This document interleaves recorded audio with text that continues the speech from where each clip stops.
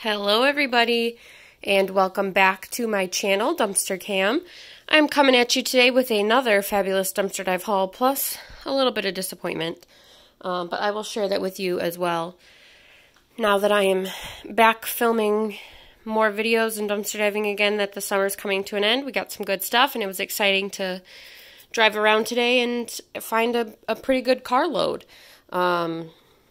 Unfortunately, not all of it's going to be savable, as you'll see, but there is still quite a bit of good stuff as well. So before I do that, though, I just want to show you one thing, because I am going to be posting soon. When I say soon, I mean within the next month, hopefully. Maybe sooner if I'm ready by then. But my before and after pictures and videos of my house.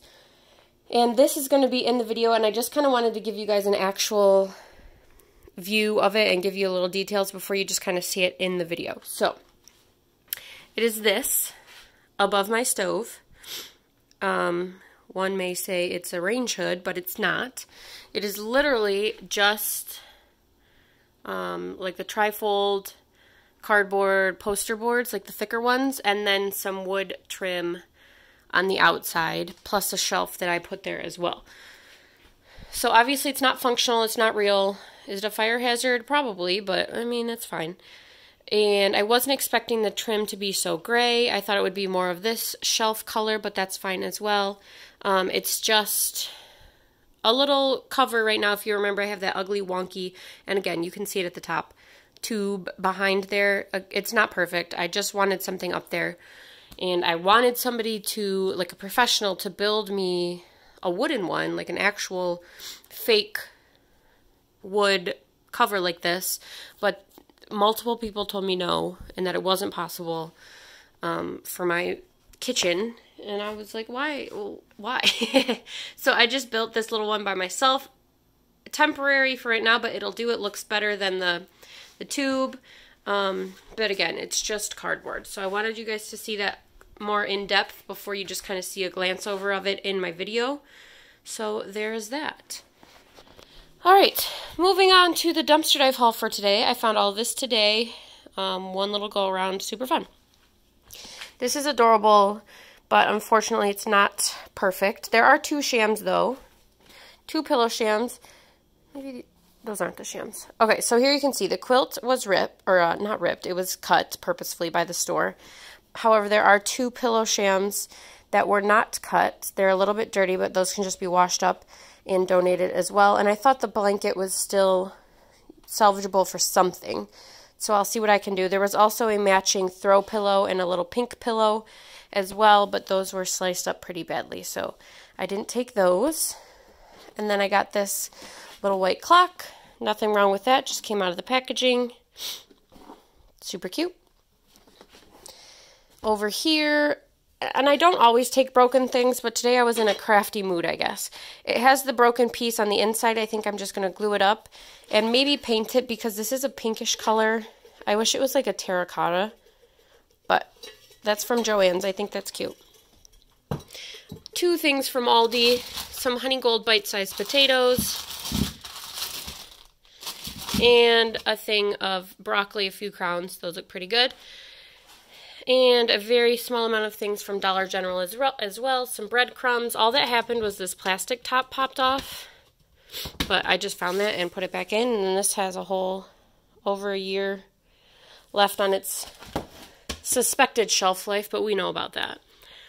I have two things of these Dollar Dorito type bags. And then 3 little cups of fruit gels. They're just mandarin oranges in some gel. Moving along back here to CVS.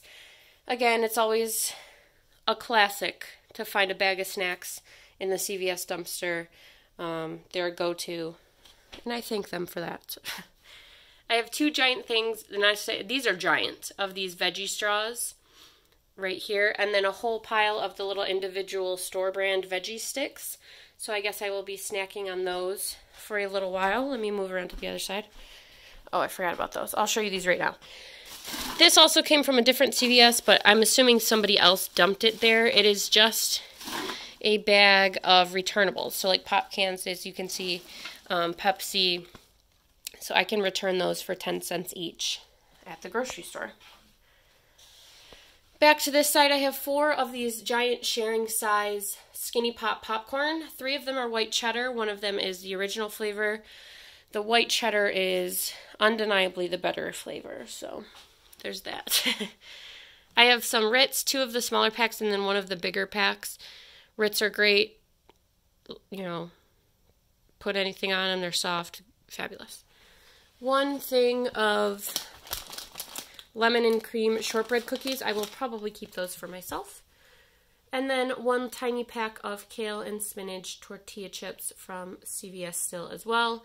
Next to that, I have a good size pile of the, I don't know, I think they're actually black and white on the inside. I actually don't know if they're still normal Skittles on the inside or if they're colorless as well, but these are from Pride Month. I don't know, but those are good. And then 1 thing of fudge brownie M&Ms right there. Next to that, I have a mountain of the donuts, the powdered sugar donuts. There you go. I'm not a huge fan of these, mostly because of the texture and the feeling they leave in your mouth, but I'm sure somebody will enjoy these. And then I have another pile of these extreme heat fireballs from CVS still. They're just like the store brand hot Cheeto balls. And then back here I have a whole bunch of these classic blend trail mixes. These will not go to waste. And then 1 Slim Fast original can. Brand new. One thing that I do miss from my park that I live in since it got bought out, there used to be a community food pantry in the office where people could take food and then you could leave food. Obviously non-perishable items. But since they got bought out by the bigger company, they don't do that anymore, unfortunately. So it was nice while it lasted a little bit. Okay, now moving on to the least of the disappointing parts of the disappointing parts. We'll start here.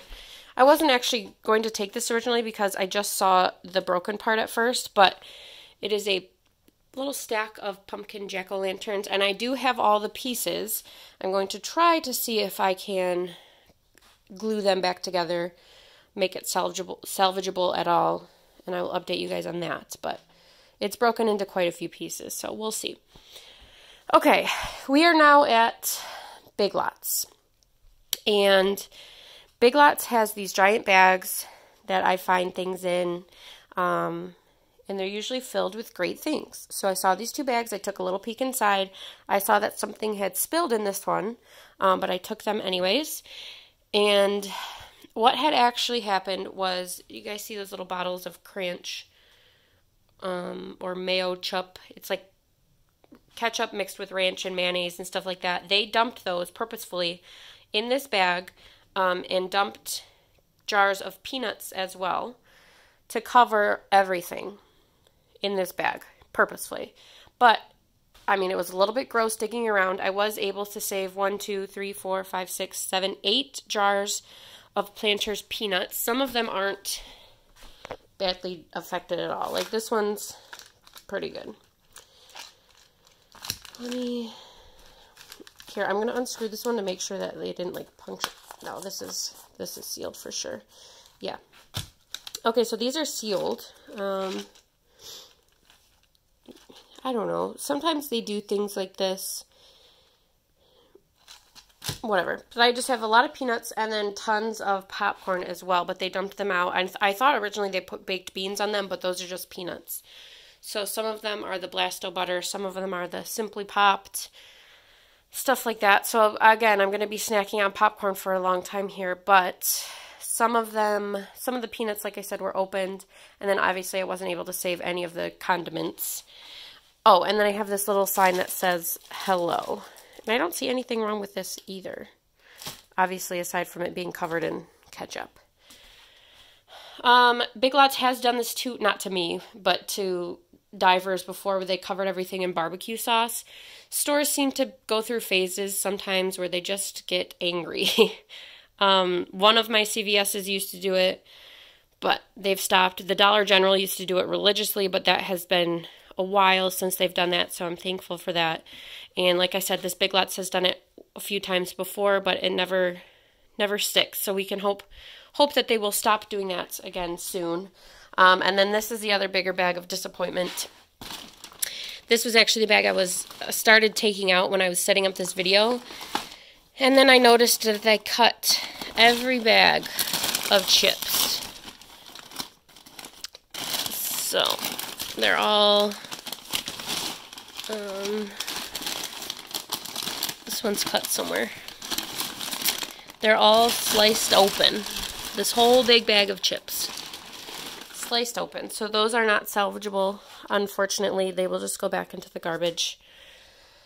But I was hoping I could save them.